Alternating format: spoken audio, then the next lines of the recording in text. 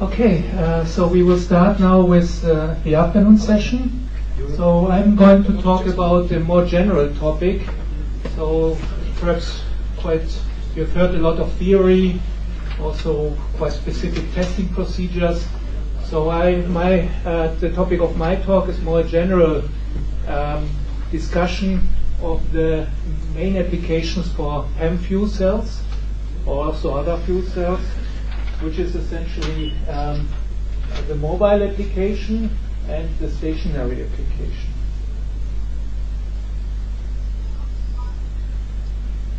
First of all, I want to give you a very short introduction, or give you information about my institution, where I come from. So I'm working for the German Aerospace Center. That's a large research institution in Germany, with, of course, doing research on aviation, on aircraft and space. So these are the two major topics, but also energy and terrestrial transportations are topics in which we are involved. And we are also the space agency of Germany, meaning that we also are involved in the politics for space research, which you can imagine also quite significant on the European level. And DLR is also a project management agency. That means that the research, for example, to universities funded in the aviation and in the space area are actually going through the funding agency of DLR. So how can you imagine DLR?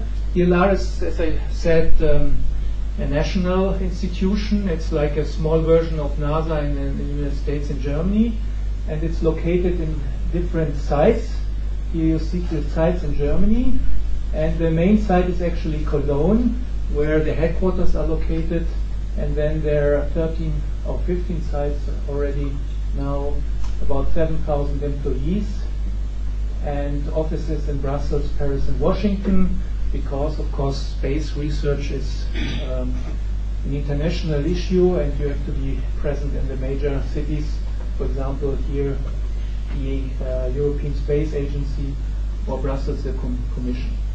Now, where I'm working is here in Stuttgart, which is a medium size of site of DLR, and which has strong points in the area of energy research.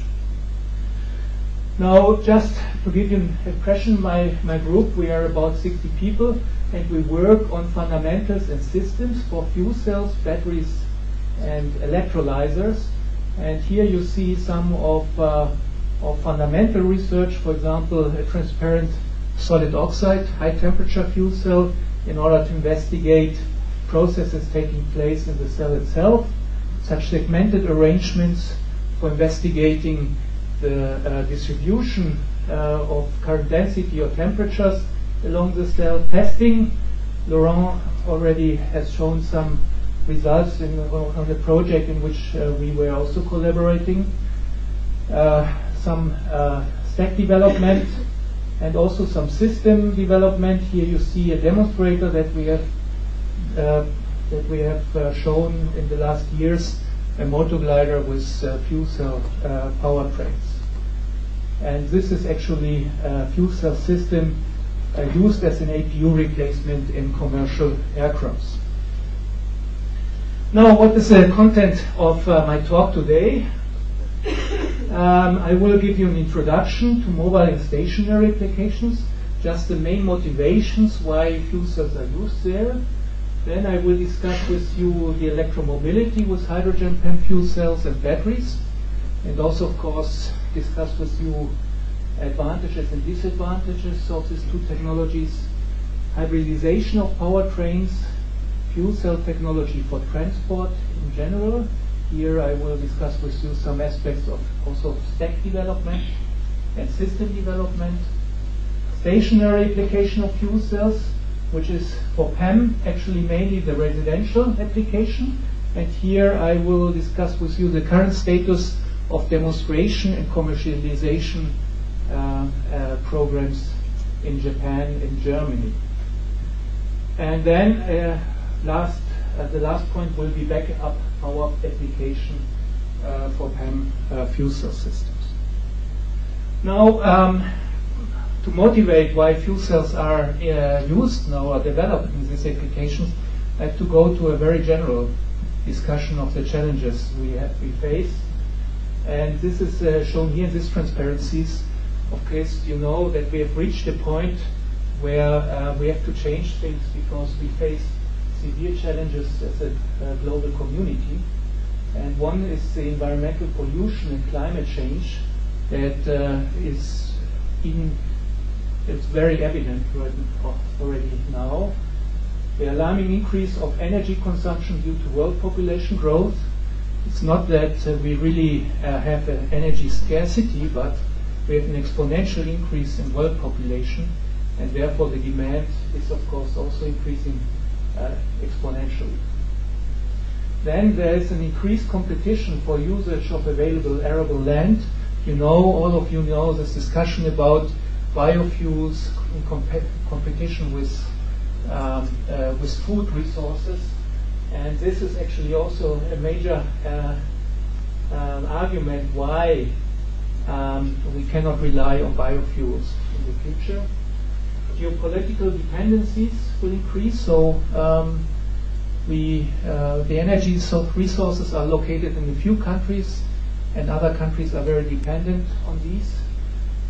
So this is also a driver. Efficient utilization, of course, of fossil and renewable energies. We are still not using very efficiently our fossil energy. And of course, national politics, competitiveness is a thing, and securement of jobs is also where nations are competing for new technologies. Now, looking now a little bit, going back into a historical perspective, we have seen a growth of mobility over many decades,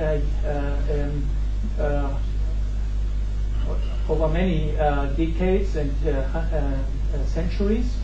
And this is shown here. So this is a logarithmic scale, and this is already an older source, but still valid. So this is the distance traveled per day per capita over the years, and you see that on a historic perspective, mobility is increasing here constantly. And of course, first of all, we had mainly horsepower used. Then we had the invention of the cars, of the internal combustion engine for mobility, which you see here, the increase. Then this is the railway. Actually, I forgot the railways here. Here, air traffic, and so on. So this certainly will increase, and will increase also with the world population growth. Now, when looking at the alternatives we have energy resources, of course, we have energy carriers, and we have propulsion systems. So energy resources are listed here. So the traditional ones are oil, coal, natural gas. We will see an increase in the importance of biomass, renewable, for example, from wind, solar, or hydropower, and also nuclear energy will, of course, play a role also in the future. Then we have energy carriers here derived from the energy resources, the traditional liquid fuels for mobility, gaseous fuels like natural gas, hydrogen, and electricity. And we have the different propulsion systems here, the conventional ICE, ICE based on natural gas, for example, hybridized internal combustion engines, which are very successful in the marketplace. In the future, we will see also plug-in hybrids, where you have the possibility to integrate electricity into the mobile sector, fuel cell electric power drive, and pure electric drive based on batteries. So you see here from already this very general scheme that we are going into a direction where electrification will play a major important role, because this is actually the way to integrate renewable energies into the mobile sector. And what you see here is that even for fuel cells and others, the battery technology is important in different aspects. So there are different, of course, different batteries which are used, different kind of batteries, but this shows also that the battery technology is a key component in all of these future concepts. Now, what do we have? Here we have the internal combustion engine as a reference point with a high range, high power, and this comes into discussion to the presentation before, and a lot of experience. So meaning that here this technology is very mature, so that the car manufacturers know exactly when they're doing an accelerated test in the lab, this technology will be suitable for the customers because they have the experience. And of course, the newer technologies, here you see that this experience has not been gained yet, and this is actually also the main driver for example, this standardization issues. Internal combustion engine with natural gas has lower emissions. This is a positive part, but you know, gaseous storage means large tanks and still an inadequate infrastructure, meaning that you do not find natural gas refueling stations everywhere. So this is the main disadvantage. Hybrid power trains have low emissions, large range. However, the disadvantage that, of course, the system complexity increases and therefore also failure probability increases, and also the mass increases. Then we have the electric powertrain with batteries. This has a very good advantage that it's locally emission-free, and depending, of course, on the way you produce electricity, it can be also globally more very low emission. Oh, this is still sorry, I forgot to translate it. But of course, here what we have as a disadvantage is that the driving range is low, has a high weight, and of course the loading time, the charging time, is very long, and this is actually what is limiting this technology. And then we have the fuel cell powertrain. Here we have high efficiency, better range, low emissions, complex technology, and the missing refueling infrastructure for hydrogen as negative points here, disadvantages. And I have to say that also these two technologies, powertrains, are of course very expensive at this point of view. So here, of course, the cost also my main point to be considered. Now, what are the motivations to follow this path, which I said? So here we are looking now at the efficiencies, and we are looking at it first of all on the tank-to-wheel basis. So the internal combustion engine, you have the chemical energy in the fuel. You convert this by the combustion process into heat. This is converted into movement, and if we want to have the same basis, electricity basis, then here you have to convert the movement in electricity. Already up to here we have efficiencies in the range of 20 to 25%, with minor potentials for improvements. A realistic efficiency from tank to wheel basis for fuel cell drives is 40 to 50%. So here we convert directly the chemical fuel into electricity. And the battery electric drive has the best efficiency. When we're looking here from electricity to electricity basis, then we're just converting to chemical energy, and with already available technologies we can reach 70 to 80% of conversion efficiency. But yeah? One quick question. Could you give us an idea of the well-to-wheel efficiency? Yes, this will be the next slide. So this is, of course, as already was here commented, tank to wheel. So this is, of course, a difference, but of course more important is the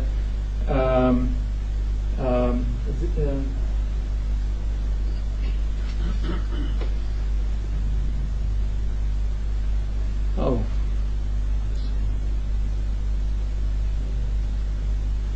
So I will continue with this one then. Sorry, it was in the wrong place. So this is now the comparison from well to wheel. And what is plotted here in this transparency is the CO2 emissions in gram, CO2 equivalent per kilometer, versus the energy consumption in well to wheel in megajoules per 100 kilometers. And these are the results on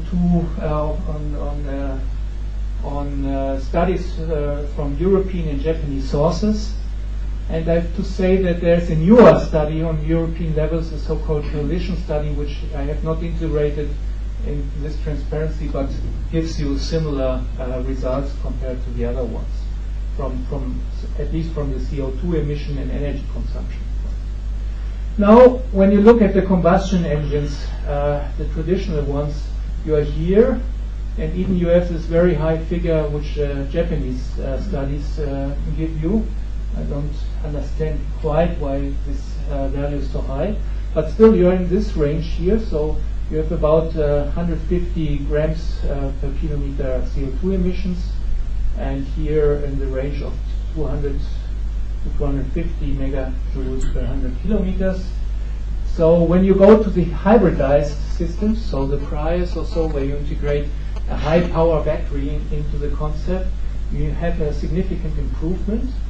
But you see it's not a complete dramatic improvement versus the CO2 emissions and energy consumption. Now, in order to achieve this, all the studies say that you need to have a technology change. This is marked here by this arrow, and you're coming to the values which you have here, which to a certain extent have also been validated experimentally by the demonstration fleets which are available. So here you have the fuel cell powertrain with 100% hydrogen from natural gas. So this is still the conventional fossil fuel route, but due to the higher tank-to-wheel efficiencies that I've showed you, you can already make a significant improvement in energy consumption and CO2 emission compared to the traditional technologies.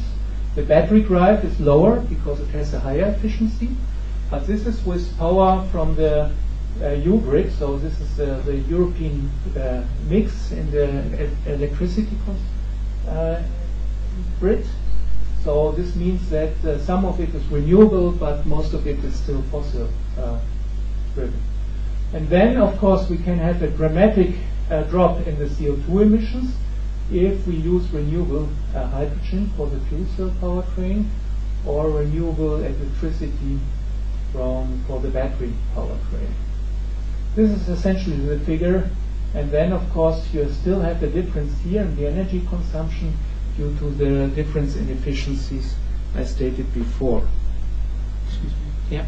Considering the figure of fuel cell powertrain from natural gas. Yeah.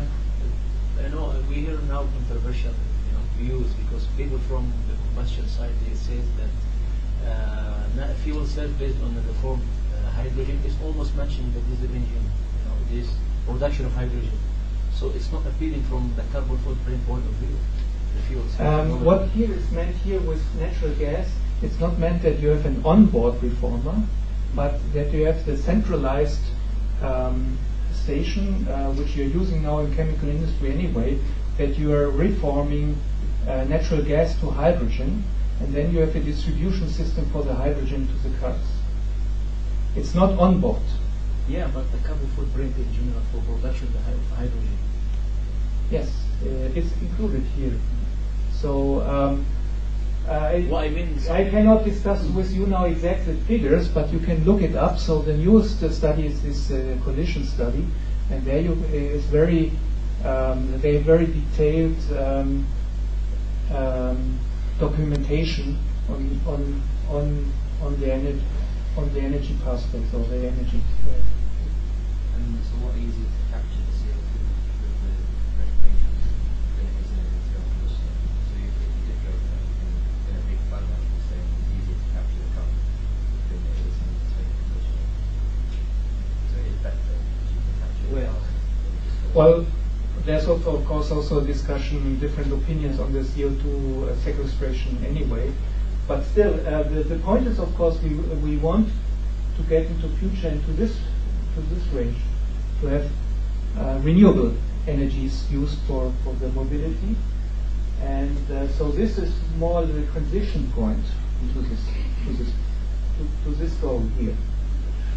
Yeah, can you agree to that? Well, you see, the idea is everybody is defending from his own, because we had a visitor from Imperial College of London, and he gave a statement of such kind which make, we are applying for fund. We affect the decision to give the fund or not. If somebody you consider as a reference, give a statement that, say, oh, there is no much difference for the moment, and the technology is just stabilized, and there is no way of breakthrough for fuel cell anymore. It's just stabilized, and there is no, picking up in terms of application, putting them in a real application. Research is mature, already settled, and okay, but so what after that? What's after that? First of all, fuel cell technology still has not reached in any way the maturity of the internal combustion engine. So even though you have a large industrial development going on, still it's not as mature as the other. So there's significant development potential for sure. And secondly, actually, more or less, the last studies on European, international level are converting to really showing that essentially you can think about the fuel cells in the way you want, but there are not many other options. The options you have is either electrification by fuel cell powertrains or by battery powertrains. Then what options? The other options are all not leading to the environmental benefits we expect. Yeah. The hybrids figures you have, are they plug-in hybrids or regular hybrids? They are regular hybrids. So the plug-in hybrids would perform better than these hybrids. Yeah. Certainly they would perform better. So these are actually now values from this studies here. So this CONCAF, UCAR, and a JRC study, and from the Japanese Hydrogen Fuel Cell Association. But as I mentioned, there's a newer study, the so-called coalition study on the European level. Now going back to the history, actually when you go back, it's quite interesting to note that electric cars are nothing new. So they've been around already at the beginning of the introduction of cars in general. So the first electric vehicle was actually demonstrated on a very, say, immature level in 1828, and in the 1890s and early 1900s, actually, you had several electrical cars. For example, one which was in a way practical was designed by Mr. Morrison, and there was even a car, the Phaeton, which was produced by Woods Motor Vehicle Company in Chicago. But they have shown in a decline, of course, you know that the internal combustion won eventually, for the moment at least, and this was, of course, due to the longer range that you can achieve with liquid fuels compared to the battery powertrain. Of course, the reduction of the price of gasoline was one major driver, and the invention actually of the electric starter, which made the use of internal combustion engines much more easy compared to before. And then, of course, innovations like Henry Ford, the mass production, which led to cheaper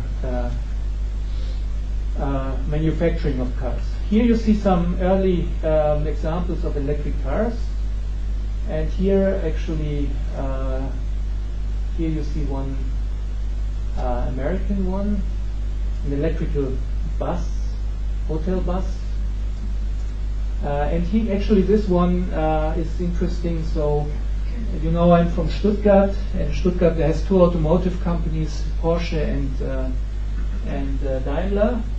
They have two museums, and when you enter the Porsche museum, which is quite nice, I can recommend it, the first car you will see is this one, the Lona Porsche. The first Porsche was an electric vehicle, but then it continued with internal combustion engines. The electric cars at the beginning, they hold the speed records, and for some reasons, I don't know, perhaps Laurent knows, the racers were always in France at that time. Yeah? Jamais content means never happy. And the story is why it has been called Never Happy, because it was the surname of the wife of his wife. Because she was never happy, he spent too much time in his garage to work on his car. So he's complaining. This may also happen with some researchers here. That's the story that is Jamais content. But yeah, but for some reason the French were very into car racing at that time. Okay. So you know, Daimler has also this brand Mercedes, and the name Mercedes actually comes from a French driver that his daughter is the name of the daughter, and because he won so many races, actually. But not French, it was Spanish. The name of the daughter of the Spanish concession. But he lived in France then, because at least the races were in France. But okay, let's continue. So here you will see now a transparency which is not from GM, but you will see several similar transparencies from Daimler or from other Toyota, Honda, and so on. So that's how the automotive companies look at this issue.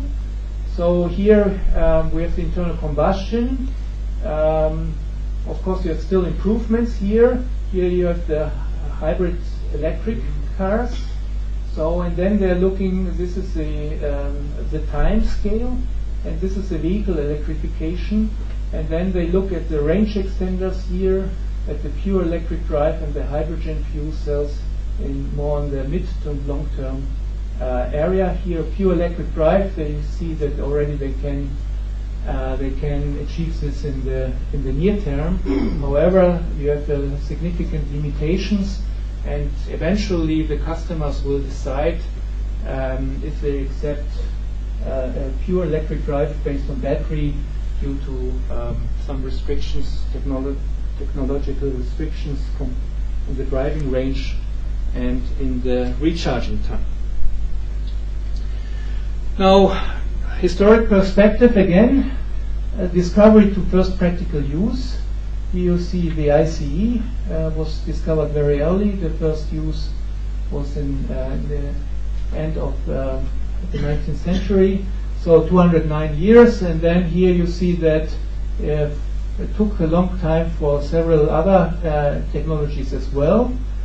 The fuel cells here, this is the first application leading to the space application, and the photovoltaics in this range. So this is another interesting topic to see how long it takes for technologies really to come into practical use.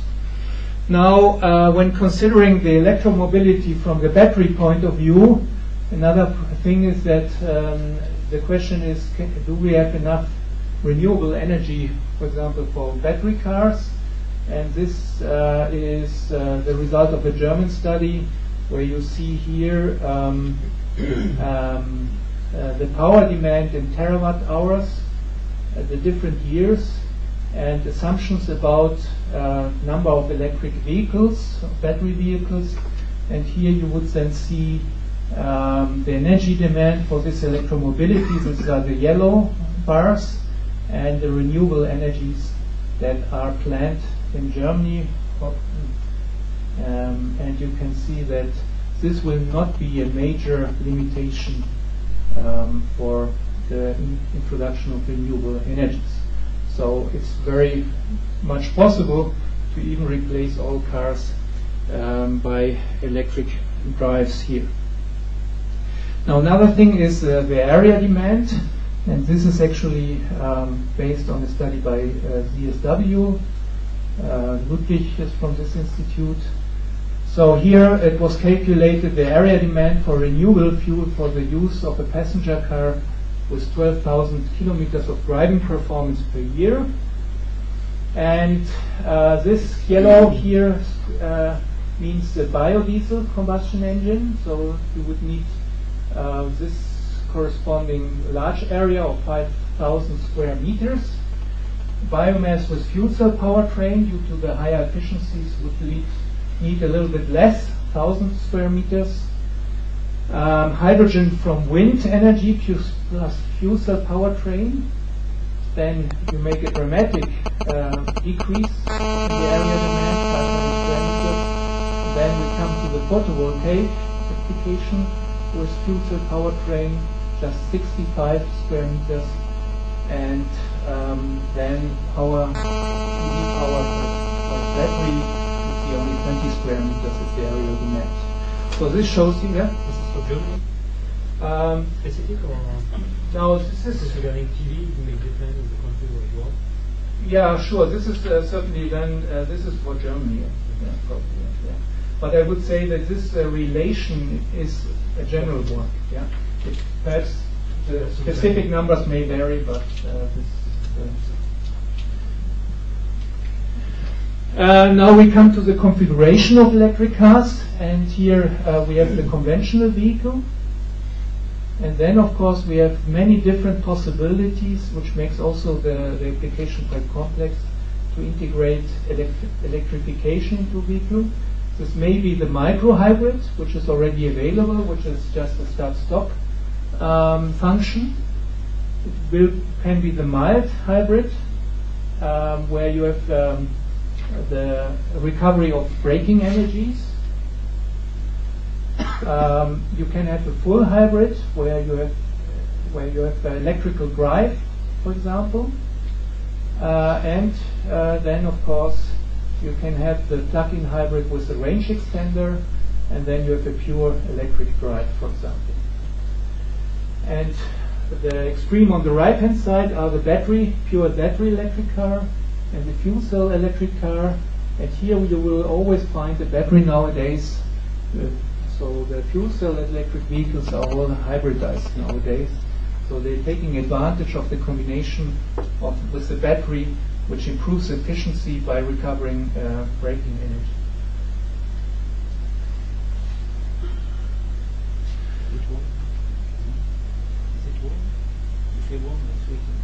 Yes, a little bit, yeah. but it's okay. Turn that off.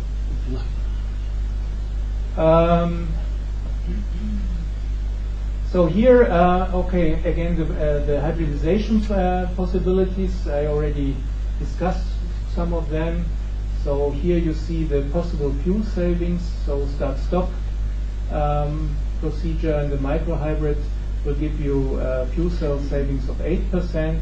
And one example is, for example, the BMW Mini car.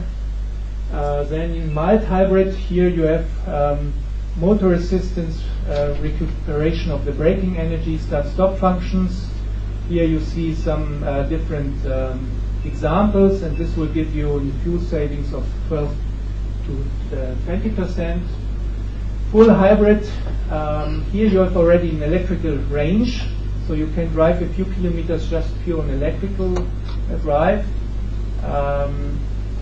Fuel cell savings of 25 to 40%. This is, of course, here you find the Toyota Prius as one very already commercial car with high acceptance. Plug-in hybrids. So here again some cars that are available now. Here you have already an electrical range of up to 60 kilometers, and depending on the way you operate them, you can have significant fuel savings. You can even just use only electricity, and then this would correspond to the 100% here. One more addition. Sorry. Yeah. This is BEV. The Nissan is about 264 km with one charge. Last call. Last call, the electric vehicle. EV. Yeah. The Nissan Leaf is 264 km one charge. Okay, then. Okay. Nissan Leaf is the 150. I heard that 264. We had one. I have ridden one. And I can tell you it's 150. 150 km one charge. Yes. I emailed the documentation. Yes, you made the documentation. I am re-driving. Driving. And this is what is very interesting. It's the re-driving distance, not the data sheet. So it's the same as the morning. The data sheet. You are driving 150 km one charge. So actually, I have to say that what the values you find in the data sheets are not the ones you find in real Because driving. the data sheet is a given driving profile, given average speed, a given temperature. It's not real life. It's not the fact. Now you understand what I meant. So that's why you have In our tests. previous That's why you have to test. yeah. That's what Specification only good the for data sheets control. are lying. If you are driving in these conditions, you will have this average distance, but it is not in a real situation. Okay, now we come to the fuel cell cars, and here you see one example from GM. So what are the main components of the fuel cell car? You have here the hydrogen tanks. So nowadays most of the companies are following the gaseous storage route for hydrogen. You have the battery, often a lithium-ion battery nowadays. You have a bidirectional DC-DC. Why do you need a bidirectional DC-DC? That's right. You have to take advantage of the regenerative braking to improve the efficiency. Front electric motor and the fuel cell system, of course, here.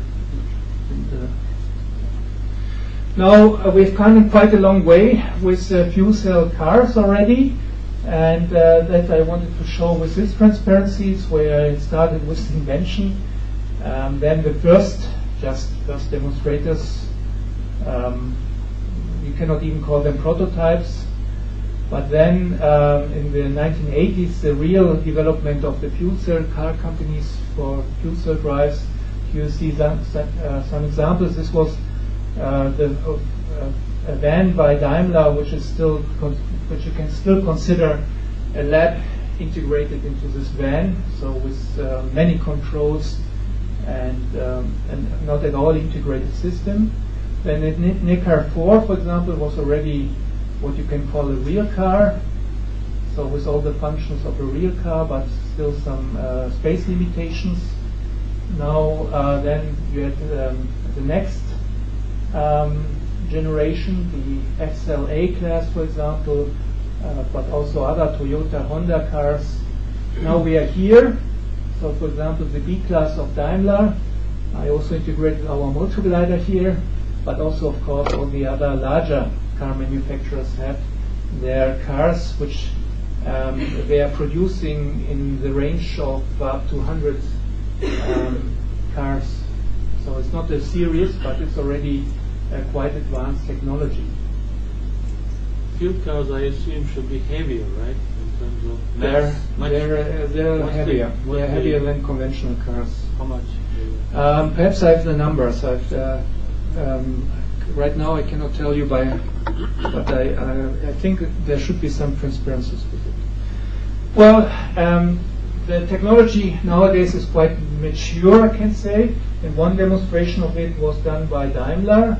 So this was a so-called Daimler World Drive, where they had 3 B-class FC cars going around the world, so 30,000 kilometers.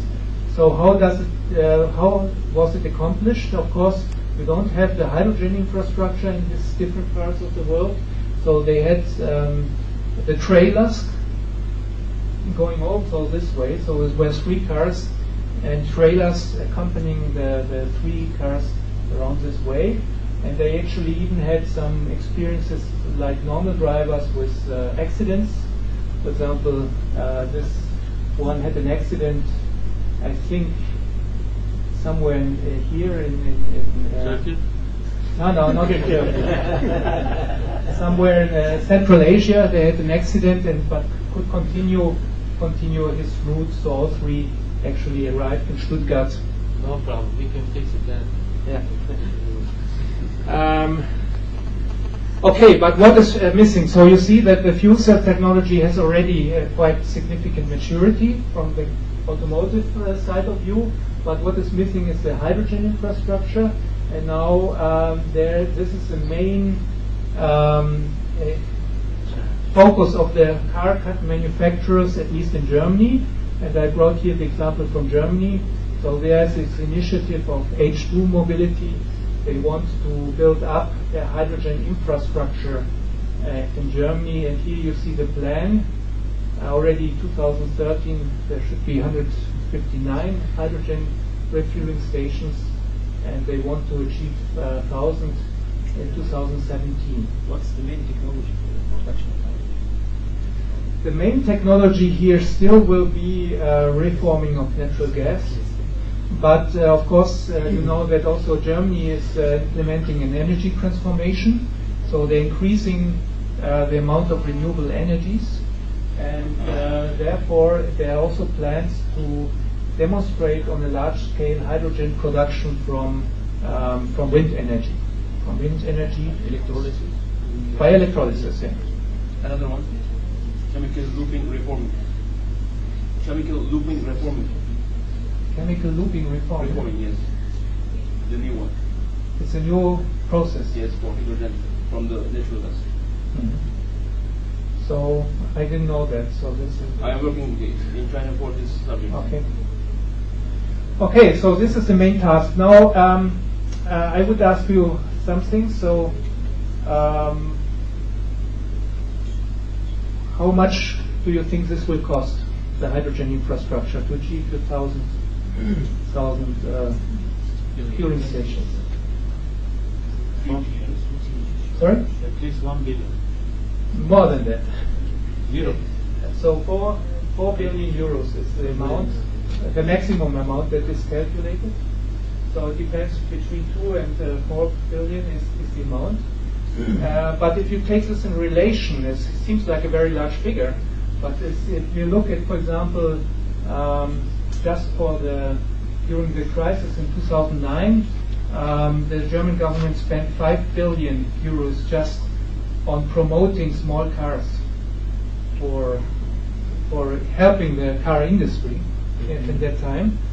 Or if you look, for example, at improving the electrical infrastructure in Germany to enable wind energy to be transported to the south, this will cost 12 billion euros. So even the 4 billion euros here doesn't seem very much. And now if you remind the financial crisis we have in Europe and what amounts are transferred there, actually 4 billion is peanuts almost. And it's investment in the future. Okay. You have to build from scratch the gasoline stations. Oh yes, you use gasoline stations. You use, of course, the gasoline stations. For example, in Stuttgart we have a hydrogen fueling station at the airport. So if you're in Stuttgart, you can look at this hydrogen fuel station.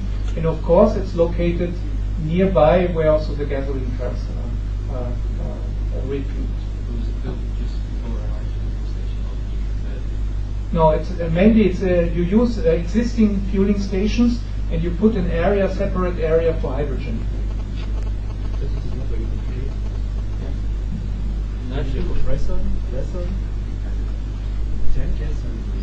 Do we have enough natural gas for this? Yes, yes, sure. We're having problem during the winter time. If there's 1 month cold, then the lack of it comes only from Russia. And, sure, but first of all, you will have only a limited number of refueling stations, and as we approach this, also of course, also more renewable energies are integrated. So this is actually the plan. We will see how it develops, but there's no, say, principal limitation to achieve it. let me ask you about one concept. They call it off-peak electricity. You know, if you have a dam Yeah. that's producing certain megawatts, okay, and you know, during the certain time there is on-peak and off-peak. So the concept of using off-peak electricity for electrolysis and production of hydrogen. Right. Yeah. This is what this is planned in Germany. So in Germany, you have the problem. You have the main resources for wind energy are located here in the northwest of Germany. So here, actually, they are building large offshore wind plants, and these generate a lot of electricity. Sometimes when you don't need the electricity. So off-peak times, as I said. And then you have the problem also that the transmission system is not available for transporting such large amounts of electricity.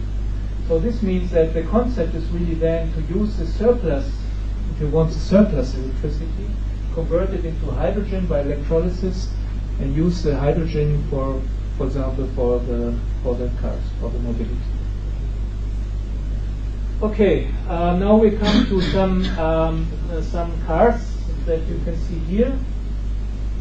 For example, the Chevrolet Equinox is the fuel cell car from GM. Here you see the image of it. It has a range of 320 kilometers, a torque of 320 Newton meter. The fuel cell system has 93 kilowatts. In this case, they're using a nickel metal hydride battery of 35 kilowatts. Has an operation life of 2.5 years, 80,000 kilometers, and an operation temperature between minus 25 to 45 degrees. So this is, for example, one status of technology nowadays.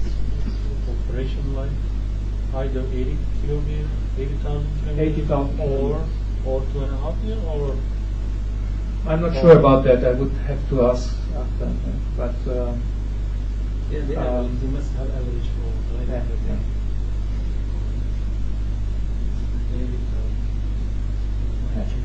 And here you have somebody of you asked about the weight.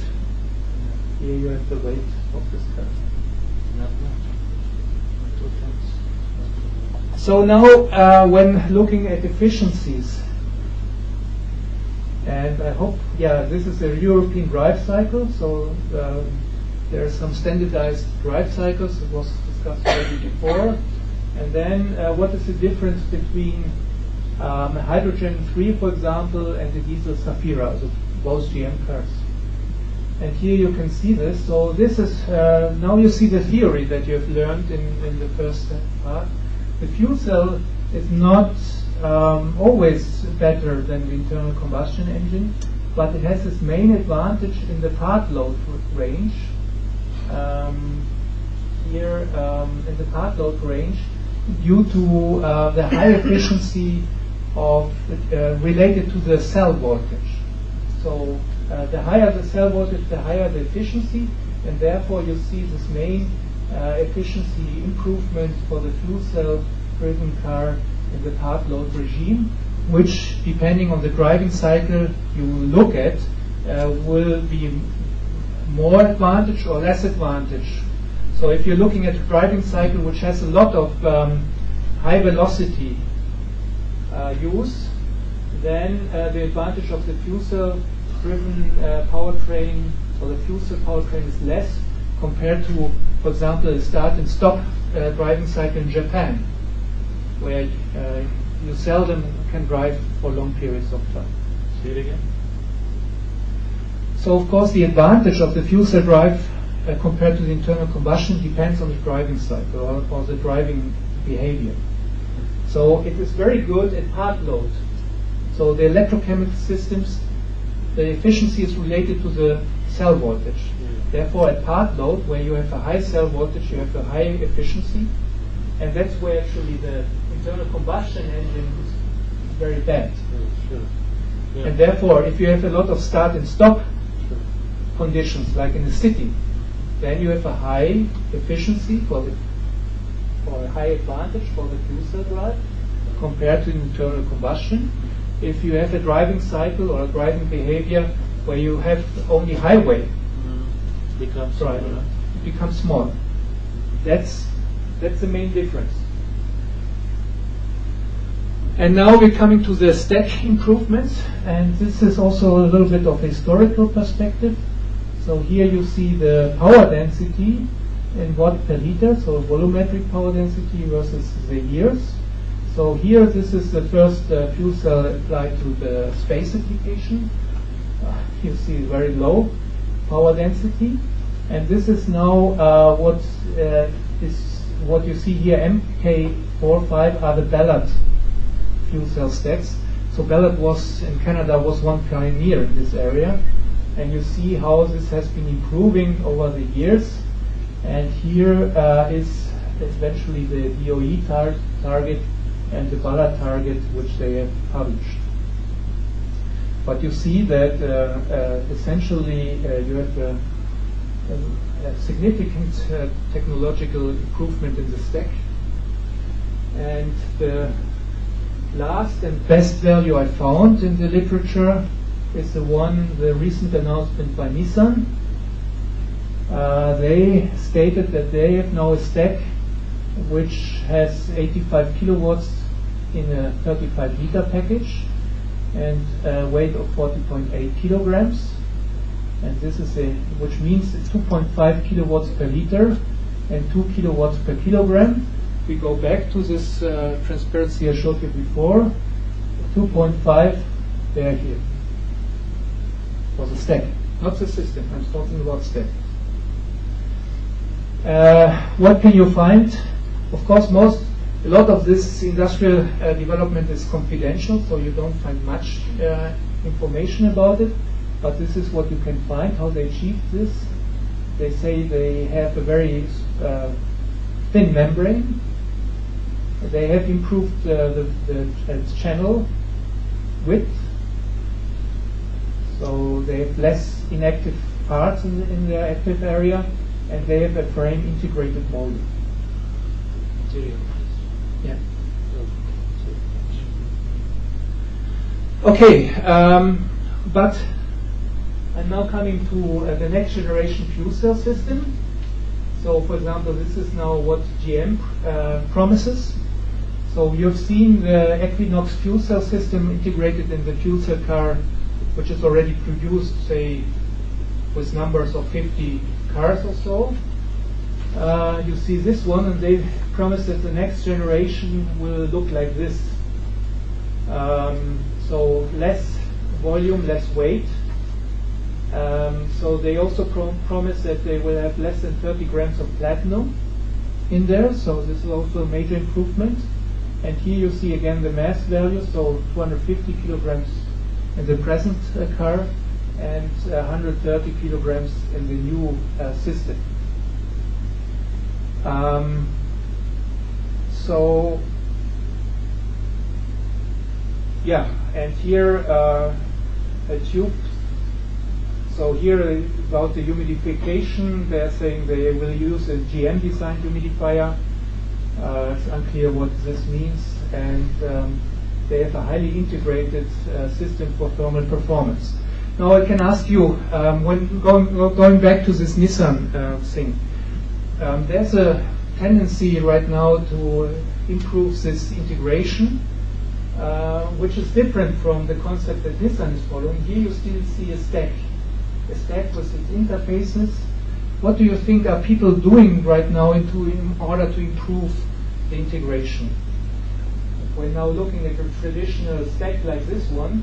What can you imagine are they doing right now for the system integration? What they are doing, or the last trend that is available, can be seen in this commercial development, is integrating system components into the end plates. You've probably discussed the components of a fuel cell stack, right? Yeah. So they're integrating fuel cell system components into the end plate. And this is how they can achieve what GM promises here, this higher integration, less volume, less mass, because they're starting to integrate pumps, they're integrating compressors into the stack configuration. Now, what are the system components that you have to consider when you're looking at fuel cell systems? Essentially, you have this one. You have the stack, which we have discussed now. You have the cooling loop. This may be either liquid or air-cooled. You have the air system, so the air supply system. For example, here with the turbocharger. And you have the hydrogen storage system. And normally what you do is you need an anode recirculation system in order to keep hydrogen utilization high, so to keep efficiency high, but also to avoid any dead zones in the stack, so you cannot, you need this anode recirculation system.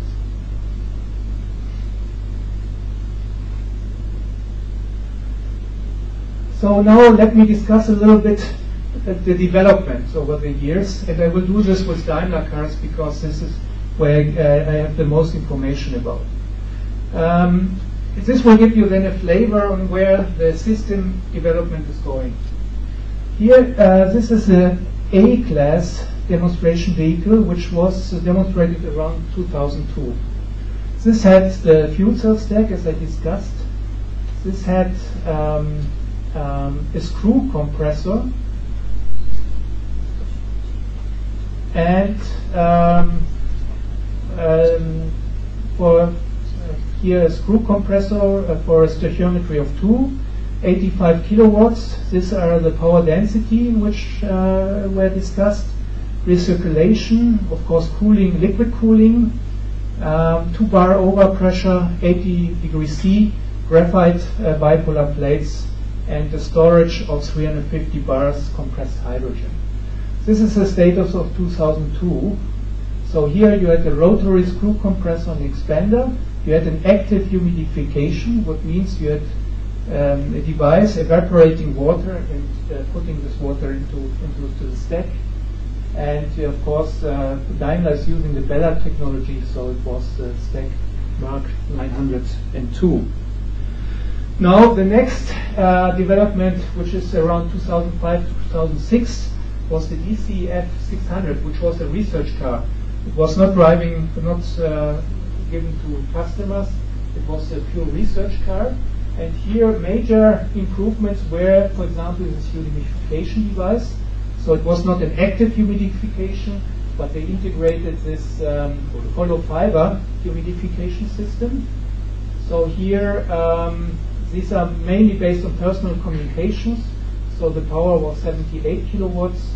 Here you see the power density of the stack, the active area, the hollow fiber gas-to-gas humidification, and then a major innovation, electrical turbochargers instead of the screw compressors.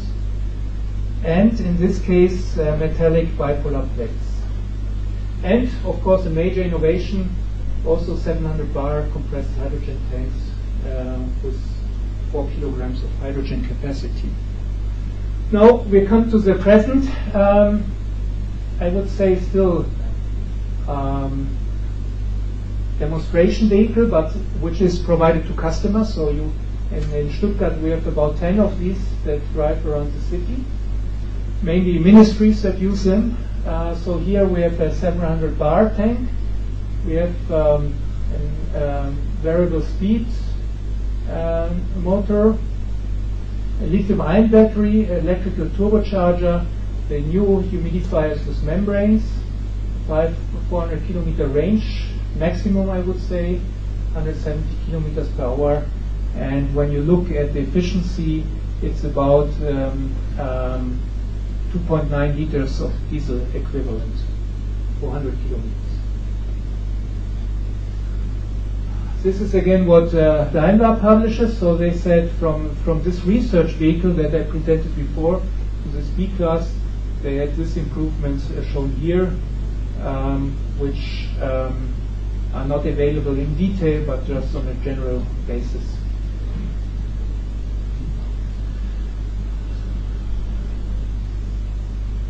Now this is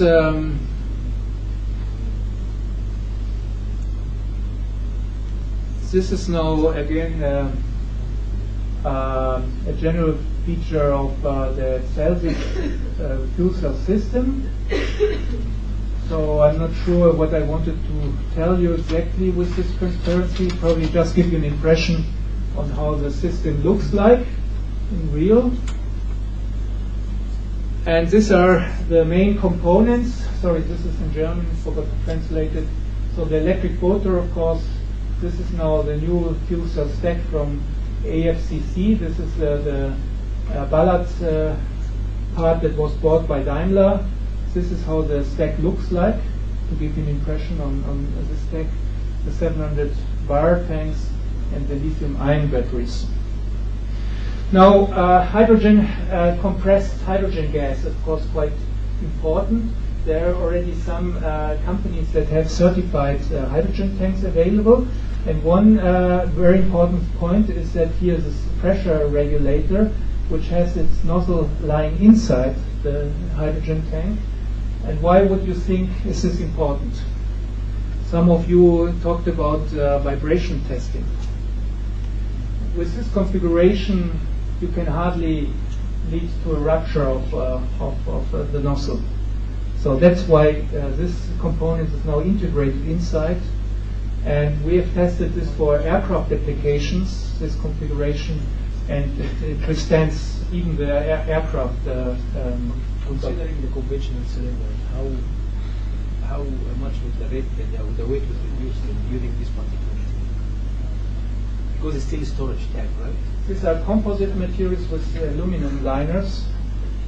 So, compared to conventional tanks, can we say like 1/10 of the weight of the conventional tank, for example, 10%? What would you say? Maybe not type 4. Type 4 is not aluminum, it's type 3, but it's a polymer vessel. And 37 liter, which is a common, it's about 20 kilogram per vessel.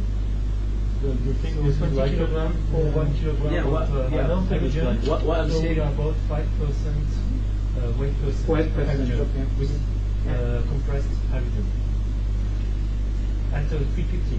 And so if you are 70, you have almost not less than 1 kilogram, but about 1.5 kilogram You mean of hydrogen, near to 7% weight percent using type 4. Type 4, okay. So this is, you mean in comparison to the steel cylinder? yeah, it's a conventional cylinder. So A conventional, if you have a D50 bottle, where you have 200 miles, we have about 10 cubic meters, no cubic meters of hydrogen, and it's about more than 15-70 kilograms. Yeah. So you make the difference, you have about, you are going, and 40%, 60%. It's about 1 kilogram hydrogen for 7 kilograms of bottle. Type is nothing anyway. In a car, So then you divide it's on nothing. 4, then it's factor 2, But it doesn't. Okay, I will look it up and Even it still doesn't.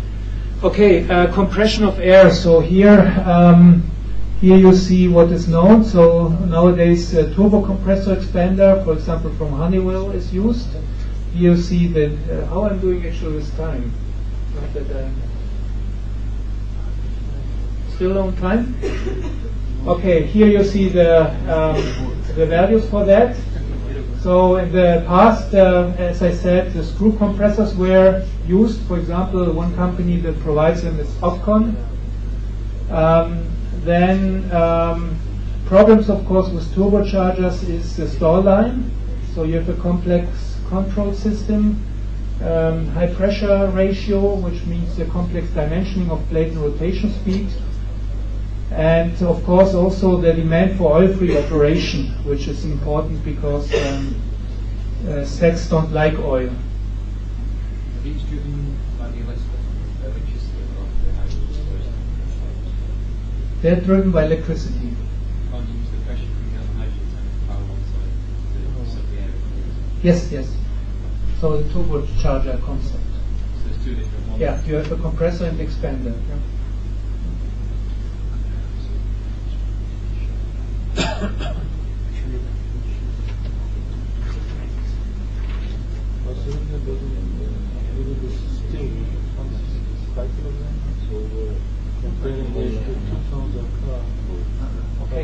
the overturn, yeah? Yeah, so it will go faster then. Yeah. So 50 minutes? 15. Okay. Oil-free operation, do you need to filter the air? Is that what you're saying? Do you need to clean the air? Oil-free? Now the compressor has to have an oil-free operation. Because the oil in the air is not good for the... Good for the stack, yeah. I have to go a little bit faster, therefore I'm going through the other system components, so you can look it up. So UniFed, I already talked to you, that was a major innovation. H2 recirculation can be done either by ejectors or by recirculation pumps. And then, of course, the cooling is a major issue. You know that fuel cells have a high efficiency, but still need to reject 50% of their energy in terms of heat, and this means that you need a very high-performing cooling system, because if the outside temperatures are 50 degrees C and your stack is operating at 80 degrees C, you have not much temperature gradient. So then you can look here up at the concept that Daimler has introduced in his car, and you can see that it's quite it's more effort compared to the traditional cars in order to achieve this. This can also be seen here in this image. Now, since I'm running over time, I will go to the stationary application. And this is the main driver here is, of course, that you use a cogeneration of heat and power. So when comparing traditional way of generating electricity and heat, you would have the connection to the electrical grid, which may have an efficiency of 40%, for example, and a boiler with an efficiency, for example, of 85%. If you combine in a combined heat and power generation system, then of course you can generate electricity and heat by one device. And now you have to develop this device to have a very high total efficiency. And this way you can actually avoid the losses, for example, that you have, or part of the losses that you have just by having this separate generation. So this is then how such a stationary power plant would be would work. So essentially you have this combined heat and electricity generation. It may be from hydrogen, but nowadays people are looking at natural gas because you have a distribution system for natural gas. Now here, when you're looking at the PEM fuel cell, we have to discuss one limitation of the PEM fuel cell. So this shows you the operating temperatures for different fuel cell technologies, and the PEM fuel cell is down here. This means this low temperature means that if you work with fossil fuels like natural gas or hydrocarbons, you have to remove a lot of contaminations. For example, the first one is sulfur, which is also true for the high temperature fuel cells. But then you need reactors to convert hydrogen to CO2. You need the so-called shift reaction to increase the amount of hydrogen and decrease the amount of carbon monoxide. And you need also some device which lowers the CO concentration to a few ppms in order to be compatible with the polymer fuel cell with the platinum devices. So here you see the different reforming actions. Probably they were discussed in lectures before. You have the steam reforming, where you have a high hydrogen yield, and you have the catalytic partial oxidation, and you can combine this actually with steam reforming to the so-called orthothermal reforming, where the heat management is optimized. Now, I will come, due to my time limitations, to fuel cell technology for residential applications. So these are the main drivers. You have essentially a heating device in the residential application with power generation. So you heat your house, but you can also generate electricity and thereby lower your electricity bill. This is the main business case for this. And of course, there are also higher efficiencies and therefore lower emissions. So this is of course a positive association. And of course, fuel cell systems are always modular, so you can think of building up also modules for other applications. Now this is how a residential system looks like. You have essentially your fuel cell system based on natural gas. That's how they are mainly doing it. You have the boiler and you have a hot water storage tank. These are the components. So this already shows you that heating is the main application, and the fuel cell provides some part of the heat, but also electricity, and thereby you can lower your electricity. Is it based on the natural gas today we are using, or the sulfur needs to be still removed? Right, yeah, there's a desulfurization Desulfurization as well? integrated in the fuel cell. Now, okay. What are the differences between different CHP technologies, so combined heat and ratio? There's of course the Stirling engine, there's the Rankine circle. You can also use internal combustion engines. Essentially, it's a heat to power ratio. So these technologies have a high heat to power ratio, so they're producing new heat and electricity, and the fuel cell technologies have a low heat to power ratio. That means they are producing in relation less heat compared to the electricity. But these are competing. Now we're coming to the Japanese experience. So the Japanese use a lot of heat for hot water. So this is shown in this transparency from Japan. So essentially here, this is the main distinction. They are using 35% of their energy consumption for hot water, and then this is specific of the Japanese market. What kind of fuel cell? I'm just talking about PEM fuel cells, but they have, of course, also these are competing with the solid oxide also. This is the configuration in Japan. We have a hot water supply, a generation unit, 1 kilowatt class about, and here you see the different systems.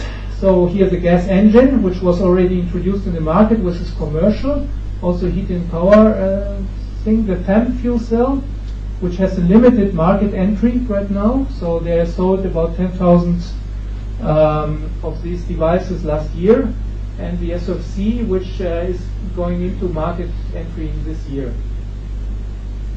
So here you see the differences in efficiencies. So the SOFC has a higher electrical efficiency compared to the PEM fuel cell.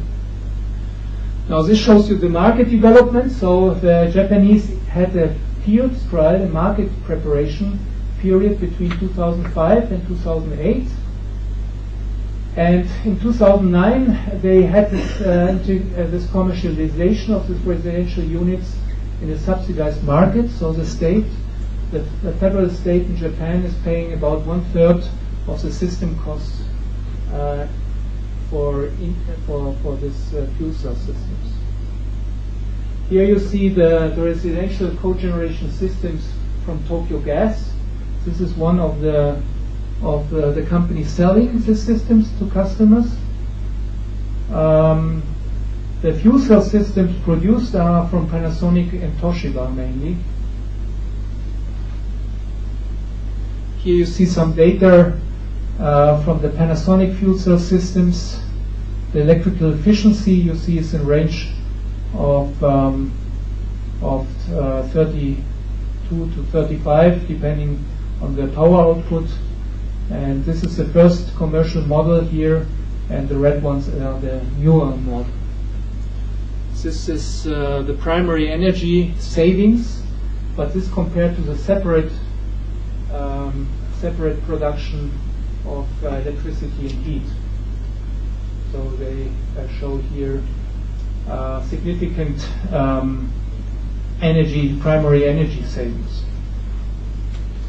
Now, also in Germany, this is now in the field trial basis.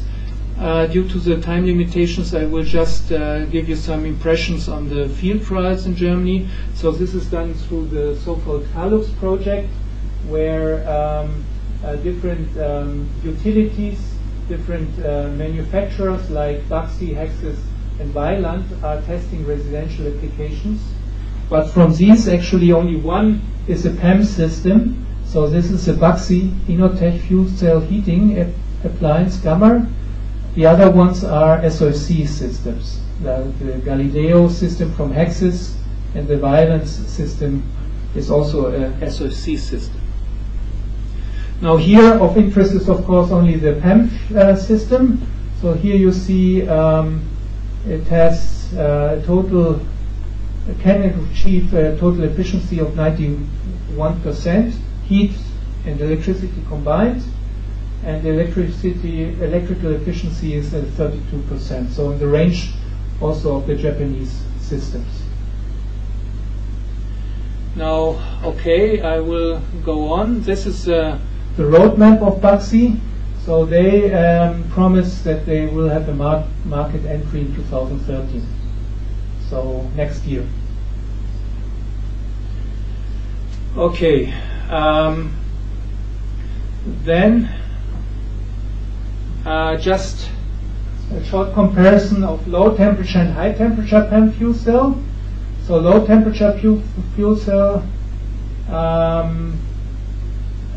you've heard a lot of it, but there's also the high temperature PEM fuel cell, which is based on polybenzimidazole, which is a phosphoric acid doped membrane. So it's actually phosphoric acid with a high temperature polymer backbone or unit. So the advantage is that it has no water management. It has a high conductivity at low relative humidities. It operates at 150 to 200 degrees C. Has no electroosmotic drag, so it's much easier in the management. However, it's less mature, and there are some possibilities for degradation, like acid elution, and has no cold start capabilities, which What about the water management system? Eliminated there? Yeah, it's almost, there's no water management really. This is how the membranes look like. So this is the benzimidazole, and this is one data from literature. And I'm discussing this because there's in the United States there's actually this clear edge power, which is developing high temperature PEM for micro CHP in the US. And they are having quite considerable numbers of systems in the field in California. So that's why I just wanted to mention to you this alternative way of demonstrating residential applications. Here it has to be mentioned that the powers are higher compared to the European and Japanese application. So here the power is in the range of 5 kilowatts that the system, that ClearEdge is producing. So yeah, here the advantages of using high temperature PEM from their presentations. And now I'm coming to the last application I want to discuss with you is the backup power application for a fuel cell system, which has very different requirements. The number of start-stop cycles are very few, since it's a backup system. The operating hours may differ from 1 to 100 hours, so very different from the other applications where you need, for example, at least 40,000 hours. However, the probability of non-startup has to be quite low, so it has to be very reliable. And also the mean time between failures has to be very good. So these are very different requirements. And also significant, the lifetime should be 15 years. So this is also quite difficult to achieve with this reliability I mentioned before. So there are, for example, backup applications by hydrogenics. So this is one example from the United States and Canada, where they are delivering this backup power systems for different commercial applications. And there's a demonstration program called ARA, which you see the numbers here.